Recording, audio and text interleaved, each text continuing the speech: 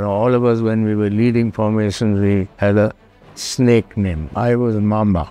Mamba. Can this stop and go behind like this and lock this plane? No.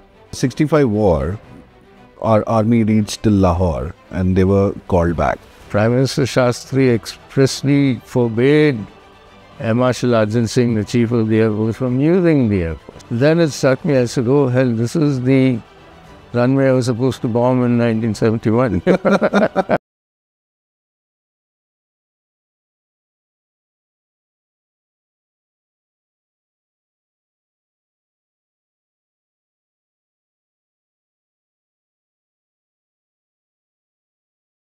And welcome to the Tuhin Show. This is powered by Thestyle.world.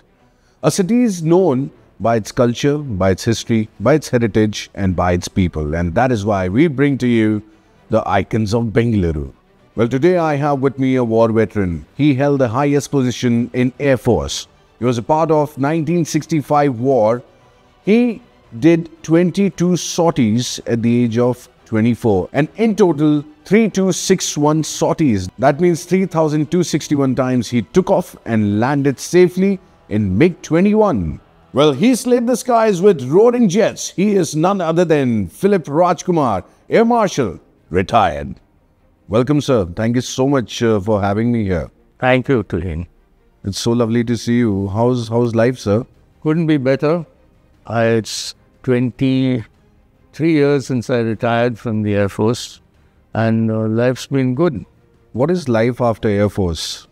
That's tough. I still miss flying. Right. But my wife and I do a lot of travel because our only daughter is settled in the US. Right. And we go around the world and I play golf and we visit friends and relations. And so it's nice. And I've also written 2 books in the meantime. Right. And all about the Tejas, and a project in which I was involved for 9 years before I retired. So it's been good. No complaints. The health is still holding out, yeah. You look absolutely perfect at the age of 83 and many more years to go. Thank you. Does the Air Force still call you and ask for your feedback on something, if they're buying something or if they're doing some missions or something? My interactions with the Air Force are at 2 levels. One is social. We get invited for all the big Air Force functions, either in training command or in the Trinity mess. But professionally, I spent 9 years on the Tejas project, as I told you. And that is a DRDO organization called the Aeronautical Development Agency. Right. And once in a while, they do call me for the odd review or selection of some heads. And I also interact on a regular basis with the Flight Test Center at HAL because they are all people who passed through my hands when I was in the service. Right. We will get to 65 war and 71 war where friends became enemies. But before that, I have an intriguing question. I've seen Top Gun, I've seen Fighter as well. But this is the question I have. It's a maneuver question, that if there are 2 planes in a dogfight, this one locks. Can this stop and go behind like this and lock this plane? No. No? Doesn't happen that way. It is just by Tom Cruise. This was yeah, said. You can see it in films, but it doesn't happen that way. No. And you can't go inverted like this as well and take the picture with each other? That you can. That we can? Yeah. So there he was right. So what happens if somebody locks you? You take evasive maneuvers. Okay. And do the flares. Yeah. You dispense flares, you operate your electronic warfare suite, and try and break his lock. Here I must tell you a little bit about the dynamics of an air-to-air missile's flight. Once an air-to-air missile is fired, the rocket motor burns for typically about 6 seconds. Okay. And then the motor burns out. And for the rest of the time, the missile is decelerating. It is losing energy. So by the time it reaches the target, if the target takes violent maneuver and the missile tries to follow it, it will just fall out of the sky because it does not have the energy to maneuver. All right. So these days they're coming out with a sustainer motor, a small ramjet, which Keeps following you. pushing the missile with energy all the time, right up to impact. So those missiles are very difficult to evade, and but they're also extremely expensive, about $2 million a missile. So wow. So unless the target is really big, you won't be using those. So it's a 400 million plane, and that you can put a... If you're shooting a 400 million plane, fair enough. But if you're trying to shoot a $100,000 drone with it doesn't make sense. We'll straight away move to 1965 war. It's my privilege that I'm sitting in front of you. 65 war, you were all of 24. Yes. You did 22 sorties that time. And the biggest thing you told me before as well, when we chatted, there were friends on the other side. Yes. Who had become enemies that time. Soon after the Chinese problem in 1962, right. The United States had offered to train some fighter pilots from the Indian Air Force in gunnery on the F-86 Sabre. So 80 pilots went from India in 10 batches of 8. And I was in the 4th batch, and I went to the US and I flew the F-86 Sabre at a place called Nellis Air Force Base in Las Vegas. Right. And when I reached Las Vegas, I was not yet 23, I was 22 something. And we had Pakistanis flying with us in the same training unit. And we were great friends. We were living in the same bachelor's quarters on the base. We used to have biryani parties and a bunch of really nice guys. And we all parted company in September 1964. And in September 1965, we were shooting at each other. So that's the way it is. That's how the war goes. Yeah. But in 65 war, our army reached Lahore and they were called back. Do you have that regret that why did they call it back, the political pressure? Or you're like, it's okay, jo hona tha wo ho gaya, that's okay? Of course, with the benefit of hindsight, you know what, Pandit Jawaharlal Nehru had passed away, Lal Bahadur Shastri was the Prime Minister. It was not even 3 years since the Chinese had given us that very bad defeat in the northeast and in Ladakh. And so Prime Minister Shastri was under great pressure not to allow the war to escalate into something much bigger, which would invite the interference from the Chinese. From the Chinese as well. A fear which we now know is unfounded because the Chinese were not in a position to interfere. But that time it was a very real worry. When the Indian Army advanced across the international border on the 6th of September, that was the time we should have been over Pakistani airfields shooting up their aircraft on the ground. Right. But we were not allowed to do that. Prime Minister Shastri expressly forbade Marshal Arjun Singh, the chief of the Air Force, from using the Air Force in that offensive role. So we had to wait, and on the 6th evening they hit us badly in Pathankot and Halwara and Adhampur and so on. And then we had to react on the 7th morning. And on the 7th morning, when we went to Sargodha, they were expecting us. So we had a lot of losses. We did cause some damage there, but we also had losses. So that is the way the higher direction of war took place, but we couldn't complain because we are, after all, soldiers. But then there is a story you told me that you were flying with General Parvez Musharraf, and while you were landing, you said, oh, this airstrip we were supposed to bombard. And that was thank God it is there. In the 71 war. What happened in 71 war? 71 war, you know, on the 1st of February, the Indian Air Force formed a unit called the Tactics and Combat Development Establishment. And new combat tactics, you know, missiles were coming in and the Air Force had to change. So the specialist unit was formed, and I was one of the pilots posted to that unit. And this was in February 71. In March of 25th of March 1971, the crackdown started in East Pakistan, and we all knew at that time that there would be a war. And sometime in the month of June or July, our unit was moved out from Adhampur to Ambala. And in September, we were given a specific role to bomb Pakistan, single aircraft raids over Pakistani airfields at night, mainly to harass them, so that they keep awake all night. Don't worry about where you drop the bomb as long as you drop it on the airfield, you know. MiG-21 and Sukhoi 7s did this role, and we were training to hit this role. And we were supposed to operate from Amritsar and fly for about 23 to 25 minutes, low level, at 100 meters above the ground on a dark night. Okay. Using only the compass and the stopwatch.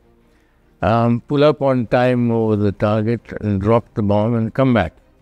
And the target allotted to me was Chaklala, the Chaklala runway. Right. So in 2005, when I went to Pakistan at the invitation of Parvez Musharraf, who happened to be my course mate at the Royal College of Defence Studies in 1990, when he became the president, we had a reunion, college reunion there. And he organized a trip for us to fly from Chaklala to a place called Chitral, which is right up in the hills in the Hindukush Mountains. So we were sitting in this Pakistani Airforce C-130 Hercules transport, 16 officers and 16 wives, when Air Marshal Aliuddin, who was the Air Force counterpart at the Royal College, he said, "Hey, Raj, you want to come up to the cockpit?" I jumped at the opportunity. I went and sat between the two pilots when we started rolling down the runway. Then it struck me. I said, "Oh hell, this is the runway I was supposed to bomb in 1971. But 71 war situation for Air Force was not like Jackie Shroff saying ki ye subah kab hogi, and then there is a sunrise, then only you can fly the planes. You know, the 71 war was largely, the air war was largely concentrated in the eastern sector. But I must tell you one thing, in October 1971, I was sent off to France to be trained as a test pilot. So I didn't fly in the 71 war. Okay. But I was preparing to do this particular mission I spoke about. But the 71 war, the main action was in the east. There was something going on in the west, but it was more of a holding action. And of course, the Air Force played a very major role in a place called Longewala in the desert. Right. Where a Pakistani armored thrust was stopped almost entirely by the Indian Air Force. Right. But you know, one of the proudest moments again came when we got back Abhinandan. When he dropped in Pakistan and he was sent back to us. Yeah. And then that was, you're talking about the 2019. Was it 2019? 2019, yes. 2019. What was your call sign? Because see, we see all the movies and all, we see all the call signs. We see Tom Cruise called Maverick, and then there's Goose. What was your call sign? Didn't have a particular call sign. Each squadron was given a name. Like, for example, the number 1 squadron was Tiger. Right. Tiger 10 was the CO. Okay. And so on down the line. So the junior most guy was probably Tiger 24 or something. Okay. Like that. Which Tiger were you? During the war, we fly in formations, red, white, blue, pink, whatever. Right. When we went to Sargodha, I was red 4. Okay, red 4. Yeah. That was only for you? My leader was red 1. Red 1. 2 was the wingman. Red 3 was my leader, subsection, and I was red 4. Red 4. Yeah. So those kind of call signs you see in movies, but in actual fact, they are more prosaic. Yeah. Right.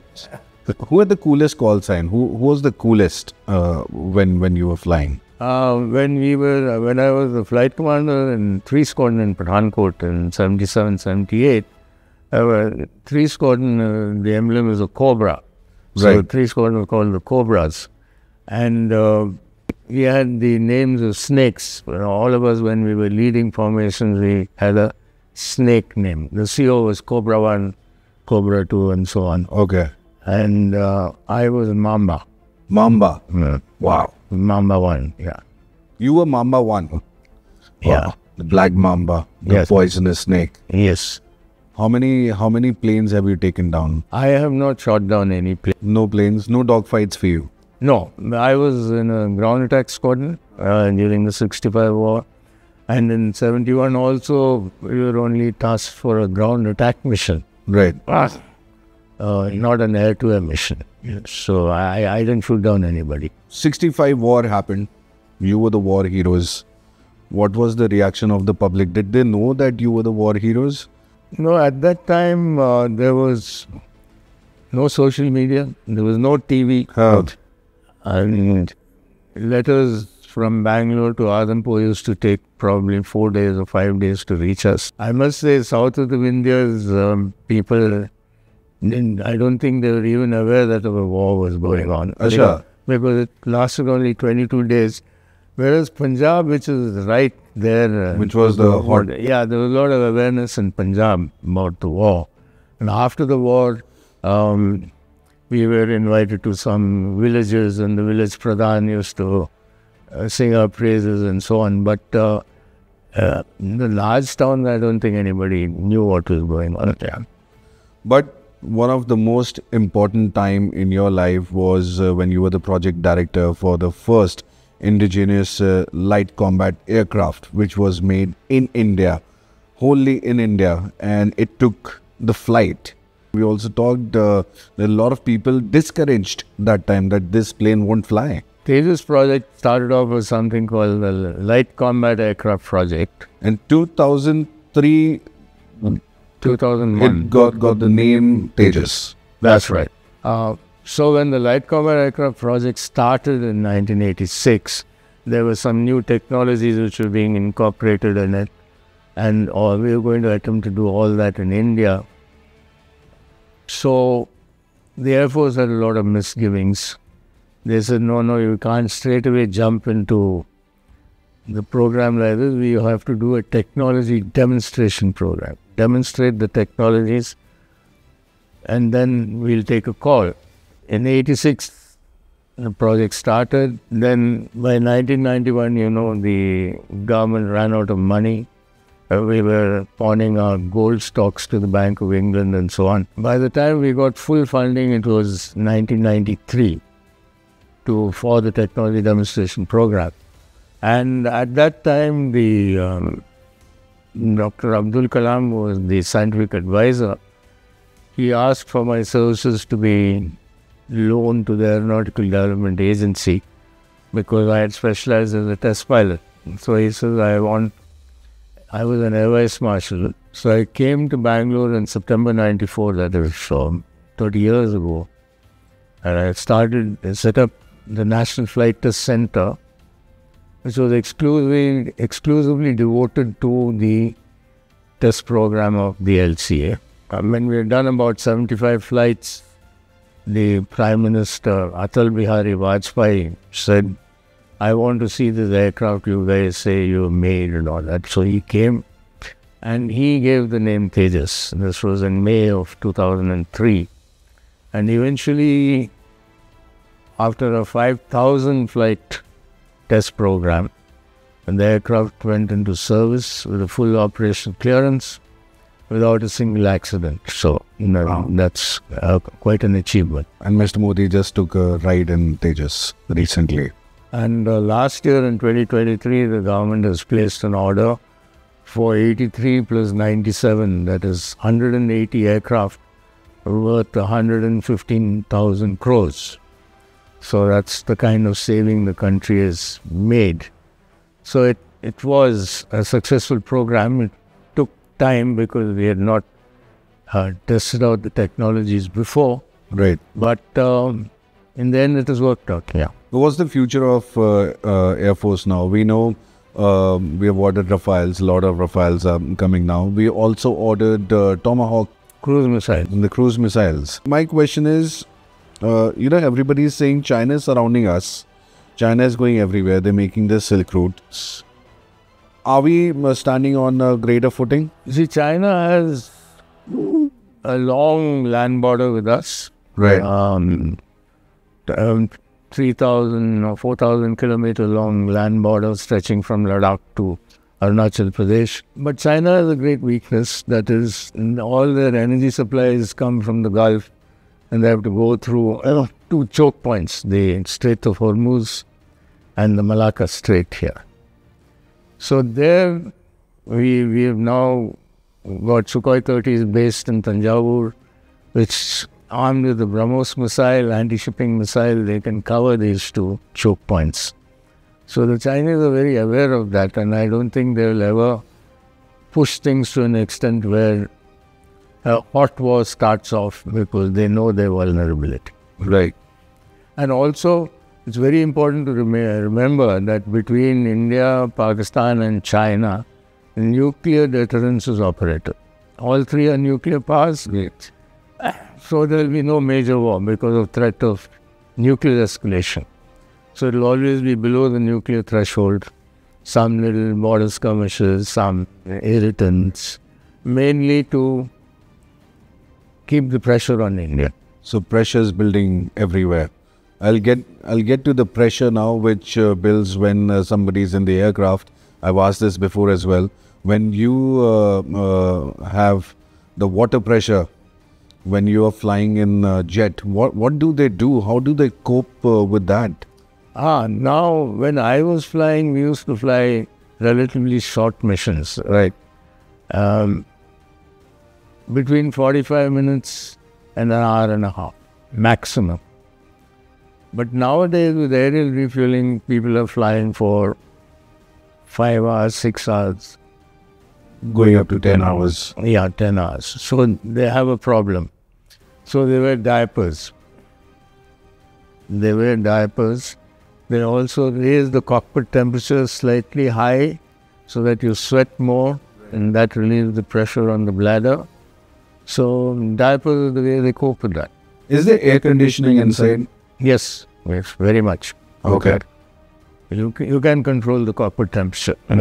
Nice. After flying the jets, do you feel the need for speed when you drive the cars on Bangalore roads? And strange that you asked me the question, because when I was chief test pilot here at the Aircraft and Systems Testing Establishment, I used to fly a variety of aircraft, the Canberra, the MiG-21, the Jaguar, and I used to get onto my Chetak scooter and drive home. So there was quite a drastic change. But I never felt the need to speed on the road and have an accident, because it didn't make sense. Okay. So you adapt to the environment you're in. But it was quite a strange feeling after flying a MiG, supersonic MiG, to get onto my Chetak scooter. Mach 4, Mach 2. Yeah. Mach 3 to sirf yahan pe chalta hai. Yeah. What's the strangest encounter you have had while flying? Strangest incident, I would say, is when I was in Iraq. I was a combat instructor.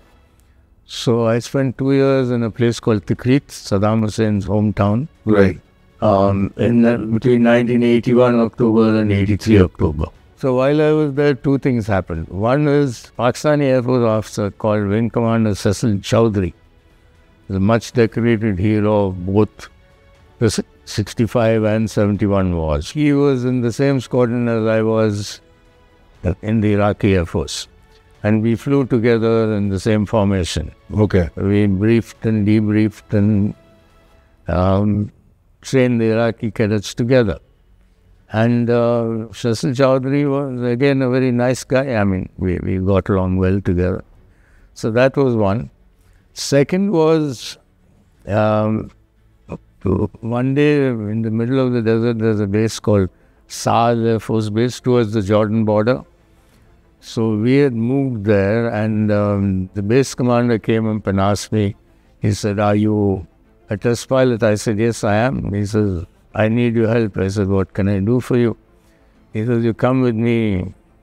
And he took me in his car to the hangar where there are a lot of bamboo crates, woven bamboo crates made out of that with bitumen for waterproofing, from which they're pulling out disassembled wings, fuselage, wings, fin and all that. And there were Chinese technicians erecting these, putting it all together. And he said, I want you to fly these. I said, sure, show me the flight manual. And he showed me the flight manual, it was in Mandarin. Okay. Then I went and sat in the cockpit and I found that the cockpit was identical to the cockpit of the MiG we were flying in Iraq, a version called the F-13. So I said, maybe the switches also behave the same way. So I connected up the battery and the hydraulic power and checked out all the switches and all that, and they were all identical. Okay. Then I asked for the ejection seat manual. Fortunately, the ejection seat was a Martin Baker seat made in England. So the manual was in English. So I knew the safety limitations of the seat and all that. Then I asked for the engine manual. The engine manual was produced with a Chinese engine, also in Mandarin. But I could make out the RPMs and the jet pipe temperatures and oil pressures and all that. So I made a note of all that. And then I said, yes, I'm ready to go. And I got airborne. The aircraft flew very well. I did the air test profile. You didn't have to eject?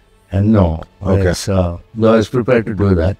But it behaved. And then I did 4 more of those tests for 4 more aircraft. Then I went and briefed all the other Indian instructors and everybody started flying it. So that was a strange experience, flying a Chinese aircraft without reading the flight manual. Right.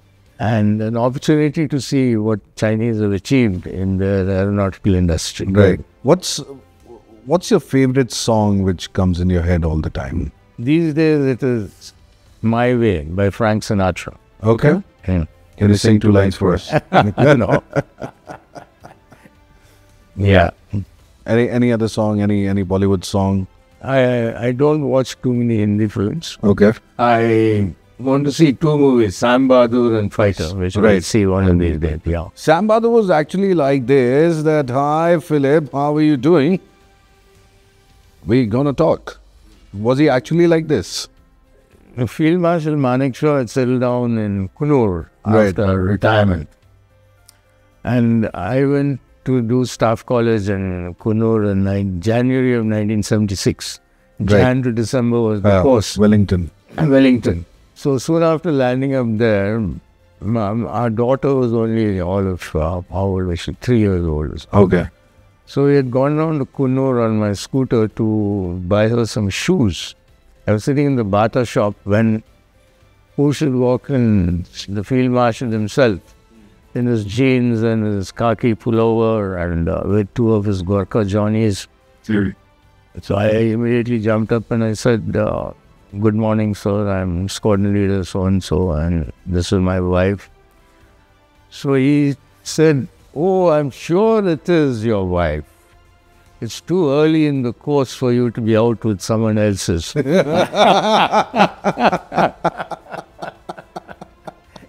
Yeah. So that was Sam.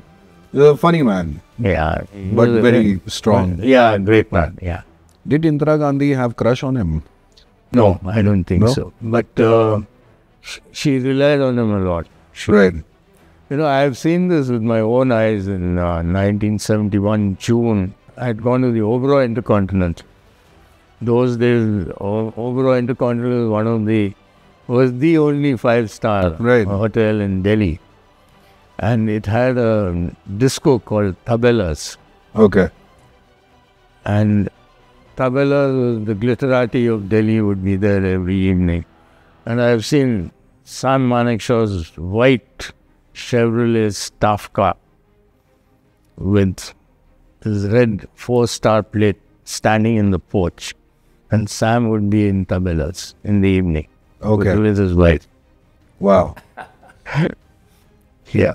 He deserved all that time. The only field marshal we had in the independent India. Great man, yeah. Did your plane have a name? Did you give it a name? No. And if you get a chance to give it a name, what name would you give? Sheila. Sheila. Why? Because Sheila ki Jawani? Yeah. Like Chuck Yeager, when he went supersonic, he went in 1947, his rocket plane, he had called it Glamorous Glynis. Okay. Glynis was his wife. So I'd probably call it Glamorous Sheila. Wow. I can handle this Sheila. The other Sheila is handling me. Yes. Yeah. Did you get a lot of ladies' attention since you were in Air Force? And you know, they are supposed to be flamboyant and all. Nothing, you know. I spent 7 years as a bachelor in Adhampur. Adhampur is 20 kilometers from Jalandhar, Kent. Okay. And in the 60s, that was the boondocks, you know. And once you came to Adhampur base, there were no young women around. There were only few wives of married officers.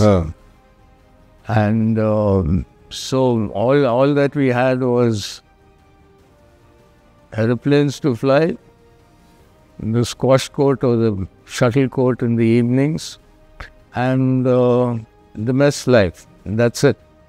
There were no young women around to show off or do anything. And there were no women officers at that time. These days things are very different. So did you date anyone or straight away you married? I met Sheila when I was on leave here. Okay. And then we dated and we corresponded and we got married. Yeah. How did you propose to her? It happened in Koshi's, you know, Koshi's restaurant. Right. We were sitting there in the evening when there was some cyclone or something in the bay and all cats and dogs.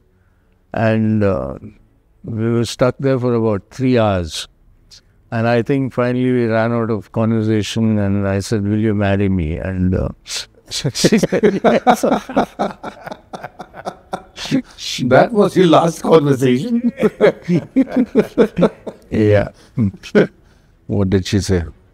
She said yes, but there was the usual little bit of family hassles and all. But fortunately, my father happened to know her father. Okay. So the two men met and they decided to. And it's been how many years now? 54. 54 years. Yes. Wow. And many more years to go, sir. If you have to give any advice to all the husbands there, what would you say? Long marriages don't happen overnight. They happen one day at a time. And you have to keep working at it every day. And what is the mantra of a happy married life for all the husbands? Secret of success is yes, dear. And sorry, dear. Well, yes. If you could have any historical figure in your cockpit as a co-pilot, who would that be? As a fighter pilot, I would like to have a guy called Hans-Joachim Marshal. He was the most aggressive fighter pilot in the Luftwaffe. He got killed when he was just 21 years old, but he had already shot down 157 aircraft, most of it in North Africa. And he was the epitome of the aggressive fighter pilot. Hans-Joachim Marshal. For a fighter sortie. On a long flight, probably Birbal. Okay. Because it keeps you amused. Yeah. Right. And on a short... Roger Federer, maybe. He is one of my guys I placed right up there, both for his achievements and for his behavior. Who's your favorite tennis player now? These days, I'm rooting for Alcaraz. Alcaraz. Oh, that boy is just phenomenal. Yeah. We are tennis heads. We keep discussing that. Okay. Yeah. But it's going to be a great tussle between Sinner, Alcaraz, right. Olga Rune. There's a new crop coming up. Medvedev. And Medvedev. Poor chap. Every time this happens, he's taking two sets up and then losing the next 3 sets. It's so sad for him. Yeah. What's the significance of Bangalore in your life? See, Bangalore, My father was in the state government medical service, so I was born in a place called Davangere, which is north of Bangalore. Right. But when I was just 6 months old, I came here as a baby, and I grew up here in Bangalore. And my father went away to fight the Japanese in Burma, in the Indian Army Medical Corps. Right.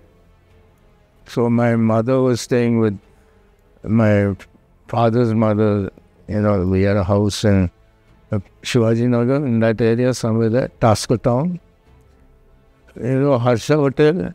There's a hotel called Harsha Hotel right next to that. And I have seen Bangalore from the time I was 3-4 years old. It was full of whites, full of Brits. And then in 47 happened and they all went away. And sometime in May there was a victory parade here in Bangalore. And this victory parade took place between Queen Victoria's statue and King Edward's statue in Cubbon Park. Some armored cars and all went past and we all waved the Union Jack. Okay. The British flag we were given and we waved it. And those troops were all smiling and waving at all of us. That was the Victory Day parade of 1945. Then Dad came back from the army in early 47 and we went to Mysore. So in August 1947, 15th August 1947, Dad took us to the local Maidan for the flag hoisting. And that was the first time I saw the tricolour. Right. Wow. And I said, what's happened to the Union Jack? He said, forget about the Union Jack, this is your flag now. Wow. And where the KSCA Chinnaswamy Stadium is today, that whole area between Queens Road and Central Street, that whole area, it was a huge entertainment city called Hollywood City. So you had Ferris wheels and you had merry-go-rounds and you had shooting galleries and beer pubs and small movie halls, right up to 46. And then we went away to Mysore, and when I came back a couple of years later, the whole place had emptied out. They said, where is the army camp? They said, they've all gone off to Kashmir. Okay. To fight Pakistan. And then you go to Lakeview Milk Bar and have your milkshakes and ice cream. Served in your car, across the road, Yeah. sitting there. Still there. And Bangalore, my life revolved around 4 movie theatres.